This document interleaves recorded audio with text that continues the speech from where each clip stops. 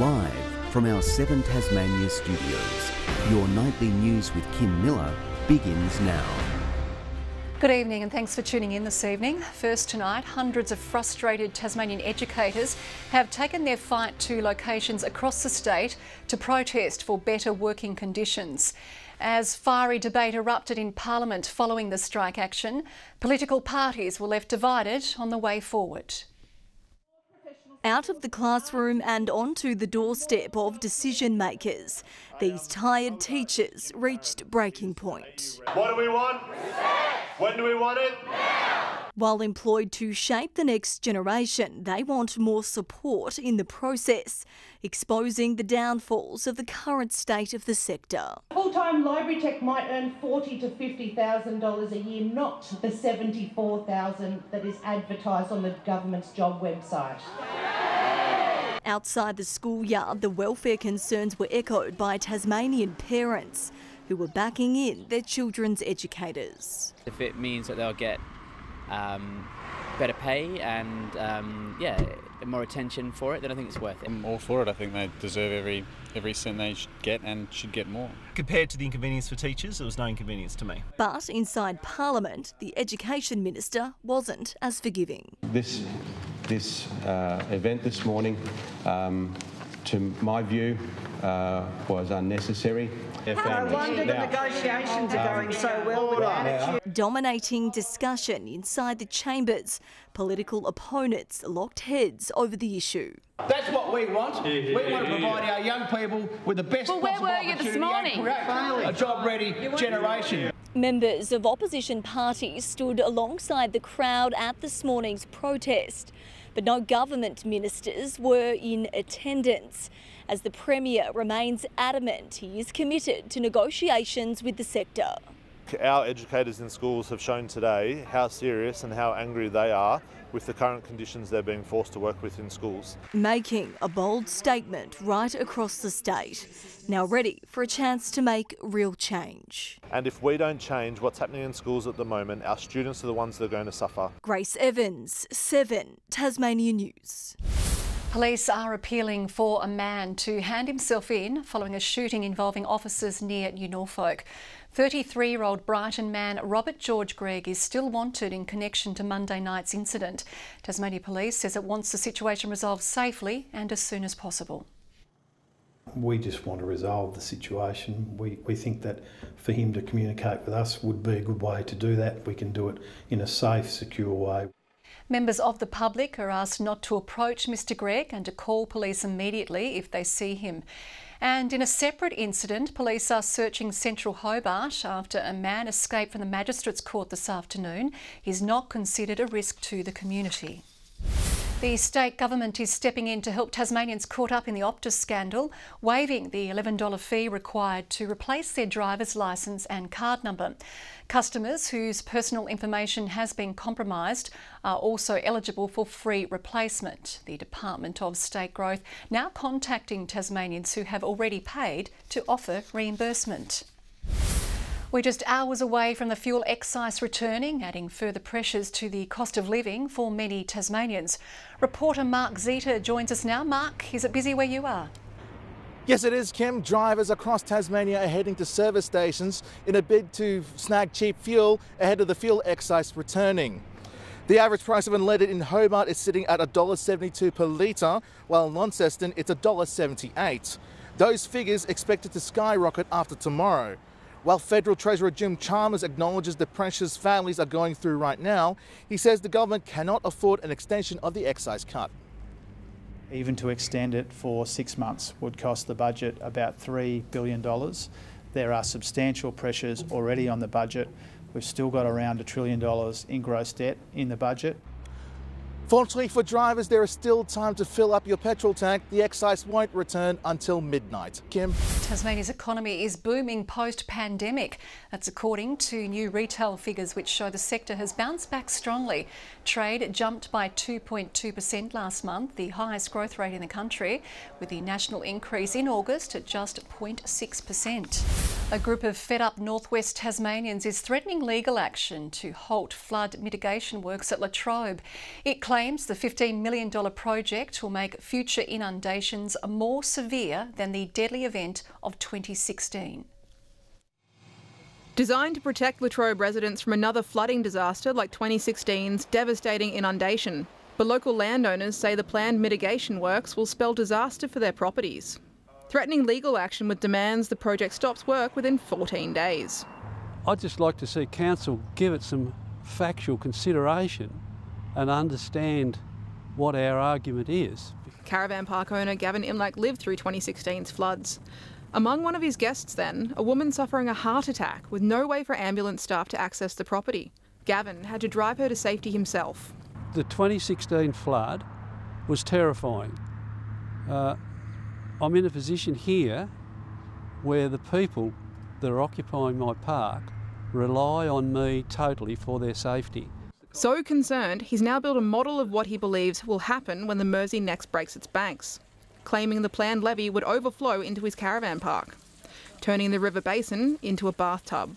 He wants a levee removed, allowing water to escape more easily onto the floodplain. The council is standing by its plans. The council's done extensive studies. We've worked with the Insurer, who are the consulting arm of the hydro, and we are very confident that it will protect the bottom end of Latrobe Township from a flood event similar to what was experienced in 2016. Latrobe Council says it investigated removing the Frogmore Lane levee early in the process but ruled it out, saying it would cost $50 million. With legal action on the cards, the long-awaited project due for completion next year faces possible delays. Annie Green, 7 Tasmania News. Construction has started on Lydon Builders' third charity home, honouring the life of Madison Lydon. Money raised from this year's events will help a breakfast club program, ensuring children get a good start to the day. Keeping the memory of a much-loved Tasmanian woman alive. Madison would be so proud of this project. It's a perfect way to honour her and her memory because she was so kind and giving in her nature. Lydon Builders now starting to build its third Madison House charity home. Madison Lydon was killed in 2018 after she was hit by a garbage truck while cycling in New York City. The houses are built in her honour and recognise Madison's willingness to help others.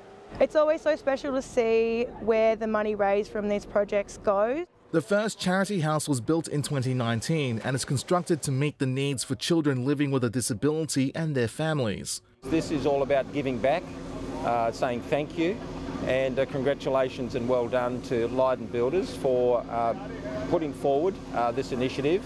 This year's home will raise $300,000 for Variety Tasmania's School Breakfast Club, helping over 2,000 children be well fed before a full day of learning. We have been able to grow it in so many different schools. As we speak today, this program is being run, or the Breakfast Club is being run in 5 primary schools in the south. Mark Zeta, 7 Tasmania News. The handwritten lyrics of a David Bowie pop classic will be heading to Tasmania. A piece of paper with the words of Starman was bought by the Museum of Old and New Art at auction for over £200,000. That's more than $300,000. The British singer died in New York in 2016. Launceston's Queen Victoria Museum and Art Gallery has marked an impressive milestone, uploading more than 100,000 Tasmanian zoological research records to a global platform. The data is from their National Sciences collection, each record providing researchers with accurate specimen and collection details. We've been digitising our botany collection for about 4 years now, and we've digitised about 6,000 out of about 20,000. The data is freely available online from the Atlas of Living Australia. A huge confectionery company is changing the way it operates, now wrapping chocolate products in recyclable packaging. The initiative, a world first for Cadbury, as it strives towards sustainable manufacturing. It's a classic confection we all know and love, and it just got a little sweeter. Cadbury's packaging now 30% recyclable. You'll see it on Cadbury Dairy Milk, Caramilk, Old Gold and Old Gold Rum and Raisin. However, the recycled content is being used across our whole family block portfolio. With one line pumping out 528 chocolate bars each minute, it's a treat for consumers and the ecosystem.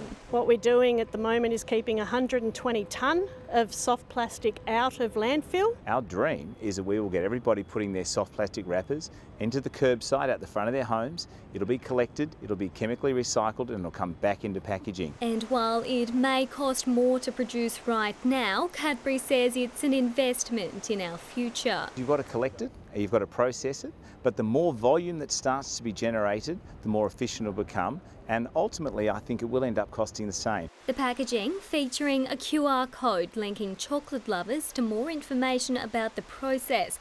The company striving towards 100% recyclable wrapping. We can't do it today because there simply isn't enough recycled content.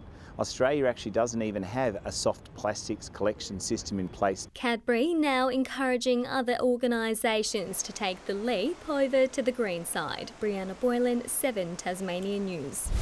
A Marion Bay restaurant has been crowned the best in Australia when it comes to destination dining. Van Bone took home the honour at last night's Gourmet Traveller Restaurant Awards in Sydney. We promise it's worth the trip. Congratulations, Tim and Laura. It's pretty amazing to be standing here in front of all of you. We're honestly thrilled. It's an honour to be in this room. Hobart's Fico was named Tasmania's best restaurant. Good evening. The countdown is on until the Jack Jumpers begin their campaign for a successful second season in the NBL. With final preparations underway, the team has announced its 4th development player just days before the first tip-off. Shooting hoops and shooting for the stars. The Jack Jumpers are fighting fit for their first game against the Phoenix. Everyone's going to give their all on the floor.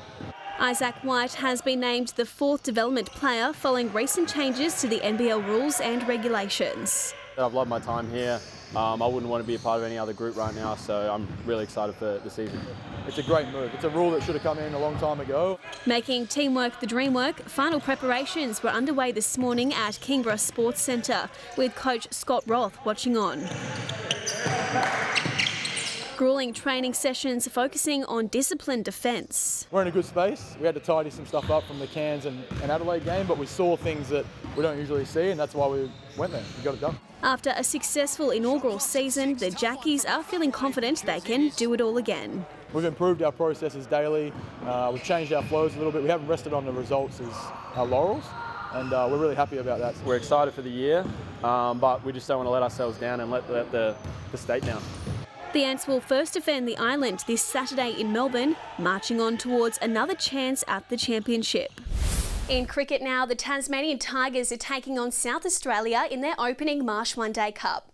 The Redbacks won the toss, opting to bat, with Henry Hunt bowled out first by Tasmania's Riley Meredith. Edge and taken, that's the great comeback. About time you'll be thinking I've found the outside edge. I've beaten the bat a few times. Pretty well bowled, but Henry Hunt was going after it. At the end of the South Australian innings, the Redbacks were all out for 220 in the 44th over. The best of the bowling for the Tigers was Tom Rogers, with 5 wickets for 32 runs from his 10 overs. Good evening. I'm still a bit tender. I hope I can get through this evening. Hobart reached 16 degrees today. Launceston our warmest with 21. Burnie 19 and Devonport 17 degrees. Above average temperatures right over the central and north after Ross recorded our low of 1. Ouse had 19 as the top today. Low Head and Flinders Island 18. Friendly Beaches 17. St Helens and Grove 16. King Island, Lyoweeney and Strawn 14 degrees.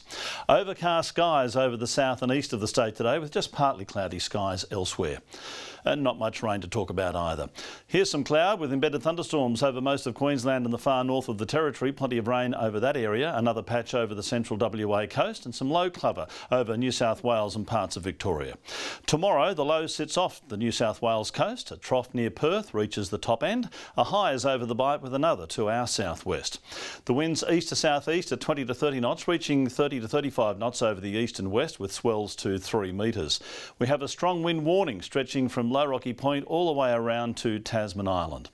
Into tomorrow we go, and a showery 12 for Hobart, just 11 for Cygnet and 12 the high for New Norfolk. How things change quickly. 16 for Launceston with a shower or two. Showers easing from Devonport and 12 the high for Campbelltown. Burnie expecting a shower or two as well, 14 the top, 17 for Strawn, a shower possibly, and a shower for Smithton, 15 the high. And to the east we go, showery conditions for St Helens with 14, 12 for Swansea and a high of 13 in Fingal. On Friday, light showers over the east and northwest, morning frost patches and possibly some snow to 800 metres. Another frosty start on Saturday morning, but mostly fine and partly cloudy across the state. And on Sunday, mainly fine apart from showers over the west and far south. A sunny 29 in Perth tomorrow, cooler and cloudy in Adelaide and Melbourne, showers over Canberra and Sydney, a mostly sunny warm day in Brisbane, 26 there, and a storm forecast for Darwin. Bit of cloud around at the moment, 11 degrees in Hobart, 13 right now in Launceston, mostly cloudy in Devonport and 12. And Kim, not that you've inquired, but I am okay. And thanks for not mentioning what's not allowed to be mentioned. But this time next year, I'll be cheering the Swans premiership. I like your positivity. Good luck for next year's season. Thanks, Merv. That is all your news for now. We will be back later with updates. Thanks for joining us. Good night.